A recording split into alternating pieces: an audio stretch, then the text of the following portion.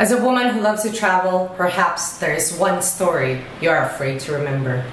Respecto de la muerte de Marina Menegazzo y María José Coni. Marina y María José. Al crimen de las dos jóvenes argentinas mendocinas. It's a story of Marina Menegazzo and María José Coni, who, in 2016, packed their bags, hugged their family and friends goodbye, and set out to see the world.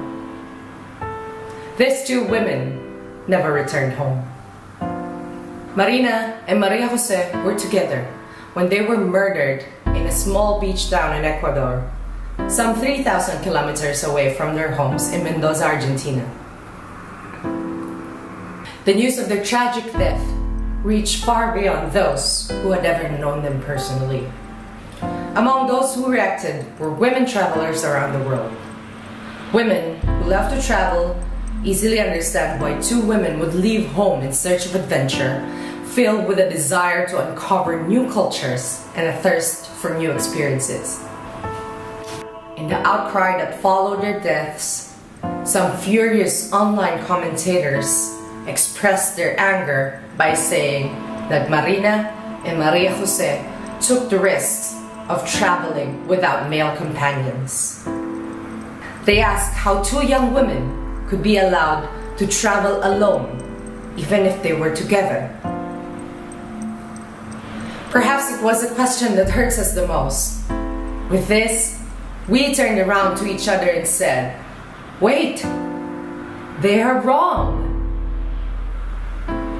Because we know that women can travel alone.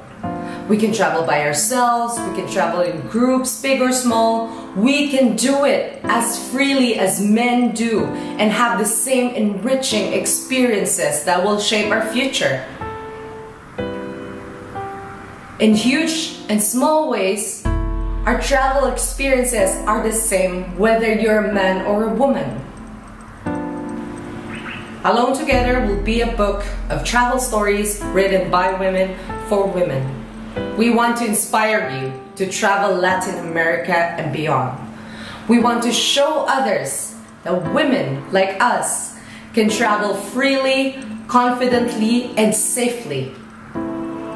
And we want to remind those women who haven't traveled in a while why you shouldn't be scared to travel by yourself.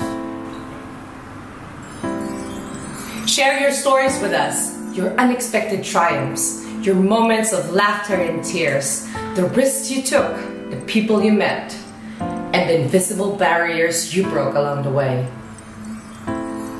From Mexico to Argentina, from El Salvador to Brazil, we want to hear your stories because we know that you have a story worth publishing.